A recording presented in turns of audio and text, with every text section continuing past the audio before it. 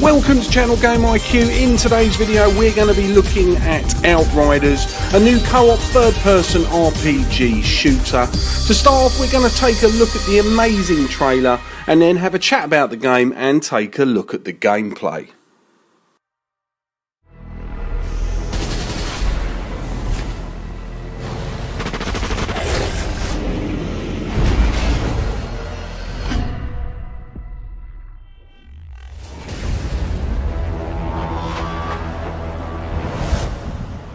As the last remnants of humanity destroy themselves, the signal is still out there. And with it lies the key to our salvation. We journey from the ruins of our old world and into what lies beyond.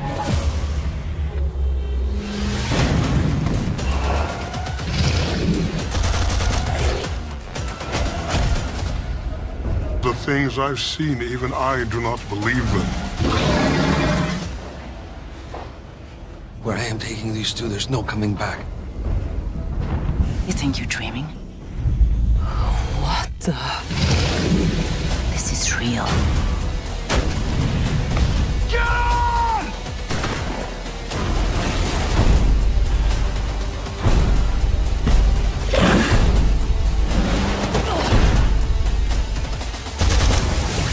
What you were sent here for?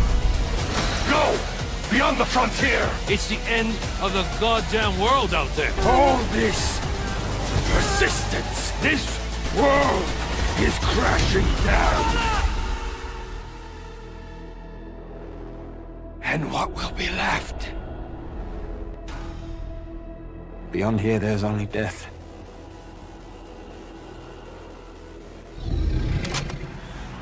I'm finding that signal.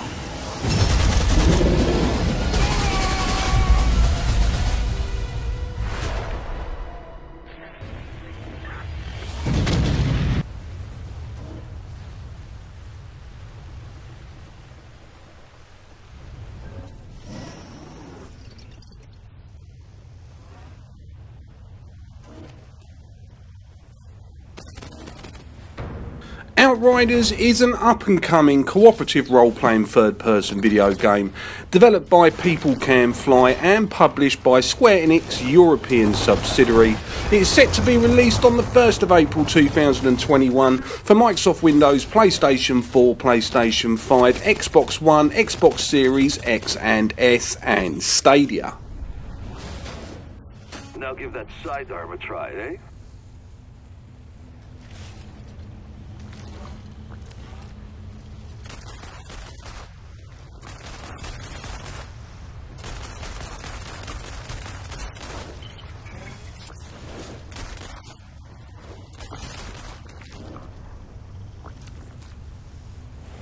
In the beginning of the game, players create their custom characters and choose from 4 classes. Each of them has unique abilities that the players can utilise. The 4 classes include the Trickster, which has the ability to manipulate time, the Pyromancer, which can manipulate fire, the Devastator, which can unleash seismic attacks, and the Technomancer that uses turrets and other devices. These special skills have a short cooldown time and can be combined with other skills for maximum effects. The game features a skill tree that allows players to unlock and upgrade their skills.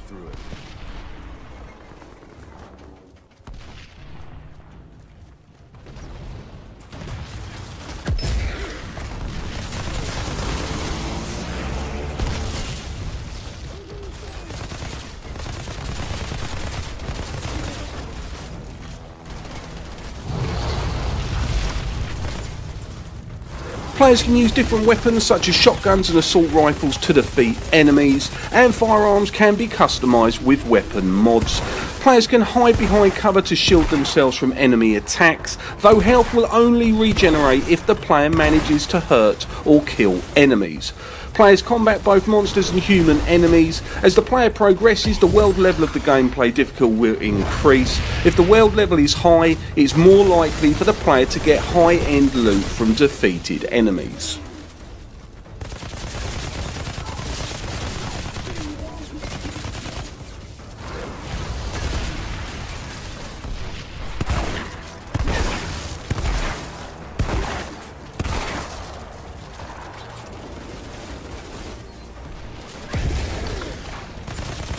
The game incorporates various role-playing elements. As the players explore, they can explore different hub areas, talk to non-playable characters and complete side missions.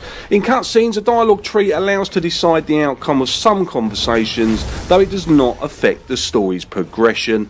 The game can be played solo, but players can also complete the game together with 2 other players.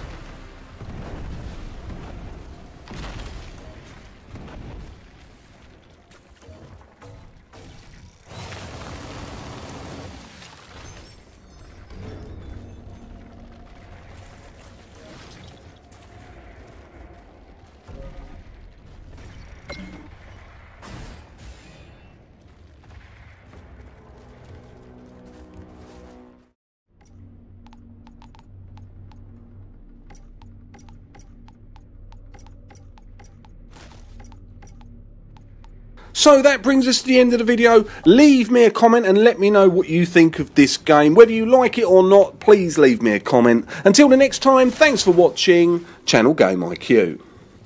I'm the only one now. Altered. You're too late.